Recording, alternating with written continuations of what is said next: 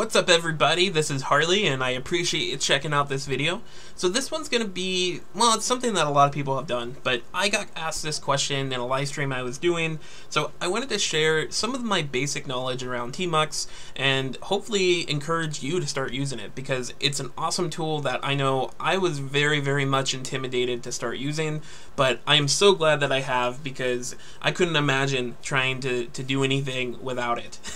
So definitely, if you're on the fence about whether or not you want to start using Tmux, just start. You know, it's gonna be weird at first, and you're gonna have to look it up a lot at first. But once you start using it, eventually it'll become second nature, and you really don't think about it too much. So this is a quick, brief tutorial on some Tmux basics. It's definitely not gonna dive into crazy customizations or awesome plugins or anything like that. This is just going to help you get started. So I created this directory, and what I always like to do before I start my Tmux session is I like to change into the directory that I want all of my panes to default to opening to. So what I mean by that is when you start, before you do anything else, you just run tmux new, and then you give it this tac t. And whatever value you assign here is going to be kind of like the name of your Tmux session. So in this case, I'm going to call it Tmux. So we're just going to say start a new session called Tmux, and when I press enter here, it's going to start Tmux. And you can tell because of this blue bar that's going on down here at the bottom. But notice the default pane it threw me in is that present working directory that I was already in, right? That was the directory I was already located in. And if I open a new pane, it takes me to the directory I was already located in. So this is helpful to know, right? Because if you were in a different directory when you started Tmux, then maybe the directory you actually want to work in, you may consider killing the session and then changing what directory you start the session in, so that way you always default to it. Just a way to stay organized. But some really basics about Tmux. I mean, I know when I was first looking at it, I wanted to know how can I split panes and just maximize my screen space, right? So the way Tmux kind of operates is out of this idea of a prefix key. So by default, the prefix key is Control plus B. And yeah, you can modify that, but I never did. And for purposes of this video, I'm not going to show you how to do that. So anytime that I talk about a prefix key, we're saying press Control B, and so hold down Control and then B, and then press the next key in the list. So in my case, I'm going to hold down Control, I'm going to press B. Now I've pressed my prefix key. The next thing I press on the keyboard is going to send a command to Tmux. So if I come back in here, and if I wanted to, let's say, I like to split my pane, right? Split the windows. So if I want to do a vertical split, we're going to use the %. So that does mean you have to hold down Shift and then press the number 5. So I'm going to do that now, Shift 5. And now we've made that vertical split. And it sounds kind of intimidating at first, right? But eventually you get the hang of it. So Control B, %, Control B, %, Control B, %, right? And that's going to make a vertical split each time. And it's going to split it down the middle of basically what pane you are in. That's why I notice how it slowly gets smaller and smaller. But what if I wanted to reorganize all of these, right? Obviously this one's so small that I really can't do much with. There are ways to say, okay, move this pane here to the left and move that one here and move this one down. But honestly, I like Tmux's like randomization feature. So if you use your prefix key, that's Control B, and then you hit the space bar, it's going to automatically randomize the position of each of these panes, and I found in most cases it tries to make them all equal.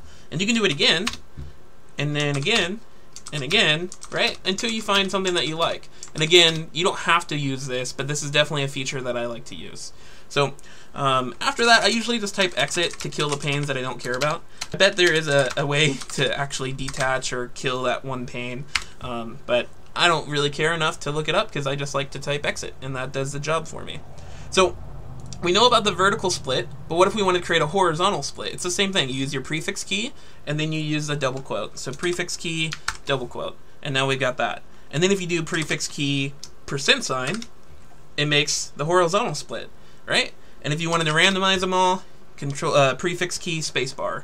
So that's honestly like the really key basics. Now, what if I'm in this pane, but I wanted to go into this pane over here, right?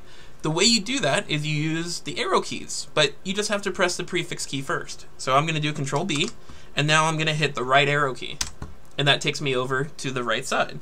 Notice how I'm here in this pane, so I'm going to do Control B, and then I'm going to press the up arrow key to move up to this one, right? And then you just move around that way.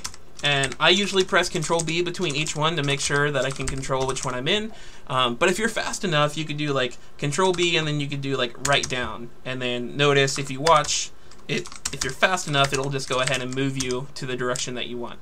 So that's how you kind of move between your panes. That's how you split them. And I think for most cases, those are really the real basics that you need to know to just get started with Tmux. If you wanted to get fancier, there are others. This one is super helpful. I use this one all the time. Prefix Key Z is going to make that your primary string, right? So if I just made a bunch of panes here, let's do 4 panes, and I'm working in this one, maybe I've got like linps running, and it's producing like a ton of output. So I've got a ton of output here, but I want to kind of focus on it better.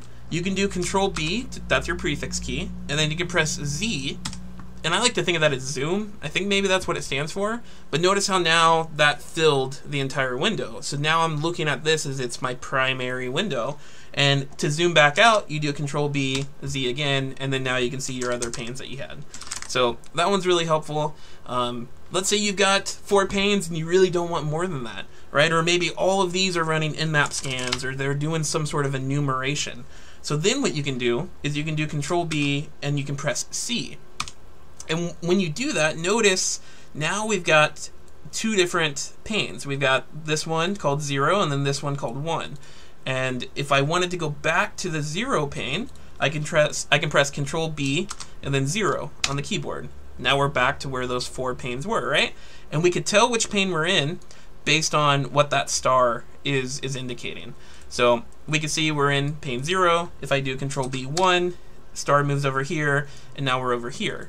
But let's go back to 0, and let's just rename this pane, because ZSH isn't really very descriptive, right? I said that this was all about enumeration. We've got all of our go busters and nmaps. So I'm going to do Control B, and then I'm going to use a comma. And then notice how we've got this option here to rename the window. So I'm going to delete what's in there, and I'm going to call this enumeration. And then I'm going to press enter. So now at the bottom, we have this listed as enumeration.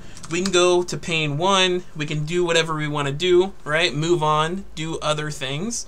But then when we're ready, we can go back and look at our enumeration by hitting Control B0. So that's how you kind of switch between and maximize the different workspaces. You can do this as many times as you want. I'm just hitting Control B-C over and over and over again. Now we've got 6 of these. And I have noticed once you get to 10, I don't actually know how you switch between them because you can't give it, like, as soon as you go to do Control B10, you have to hit the number 1 first, right? So it always would end up switching me back to the first pane. So I bet there is a way to pull that off. If you know, please let me know in the comments. But because of that reason, I typically just always make sure I have less than 10 panes running. Let's see. There's all kinds of different just regular command line based tricks. Like if you have a full-on command that's like sudo nmap, we'll just take this as an example, right? So we have an nmap command here, and yeah, you can hold left to move left and right, but if you hold down the control key, you can kind of jump in places just by hitting the arrow keys. So let's say we wanted to run this command, but we needed to modify the IP address. Instead of just holding down left, I could use control to quickly jump to the IP address location, and then I can go ahead and modify this to whatever the new IP address is, right? So that's typically helpful. Another thing I like to do is Control R.